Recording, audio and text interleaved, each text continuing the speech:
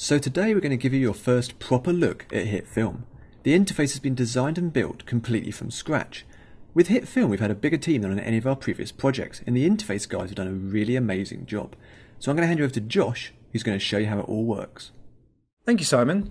Welcome to the HitFilm interface, everyone. As you can see, it's a massive departure from the lab products. This is because we have an excellent UI development team now, so everything we can think of, they're able to do. The interface of a product is really important. With our previous software, there wasn't much customization available. With HitFilm, we've made it really flexible. All of these panels can be resized. You can scale in on the timelines. You can reorder tabs. You can even float a tab in a new panel, and that allows you to work over multiple monitors really easily. Both versions of the software have multiple levels of undo and redo. HitFilm Ultimate actually has a history panel. This shows you all the operations you've performed, so you can jump back to a previous stage really quickly. Here we're looking at the edit and effects screen of the software. As the name suggests, this is where you do your editing and effects, so it's where you do most of your work. In future videos we'll look at all these different panels, but today we're going to look at the timeline. There's actually two different timelines. At the moment we have the editor, so let's get some footage. Here we go. And yeah, let's drag on this clip. We'll crop the end a bit. Drag on this one as well, crop the start. And then we can do a transition. Here we go, cross dissolve, stick that on there.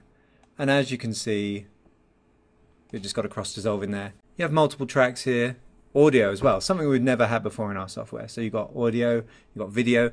You can see that the little previews are not showing up here on the clips for the audio and for the video. It's because we're running in a beta version of the software. New functionality is being added all the time. I've seen the audio working just last week, so that'll be in a beta very soon. The other timeline within the software is where we create our effects, or composite shots as we call them. So let's make a new composite shot. Let's add a clip to the timeline. As you can see, this layer can be cascaded down. This is much more like Vision Lab or After Effects or any layer-based compositor. This is a timeline where you would do your keyframing and animation. It's also where you would add masks, effects, and transform the image. So, for instance, do some scale, rotate. You can also do this in 3D, but we'll cover that in another video. At the moment, let's just add some effects. So let's grab color correction. We'll drop that down. As you can see, it has a bunch of properties that you can edit directly here on the timeline.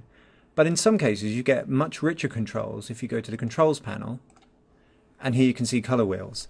So let's play with these. I'll probably do something absolutely terrible now. Well, that looks a little bit more stark, but I think for that real Top Gear look, let's add a vignette as well. Drag that on as well.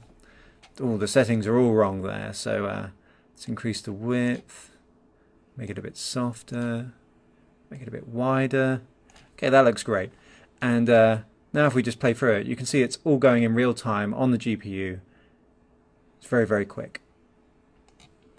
We hope you've enjoyed this quick look at the timelines within the software. Obviously there is tons more to show you, and it's really important to us that you ask those questions online so we know what to answer in future videos. Thanks for watching.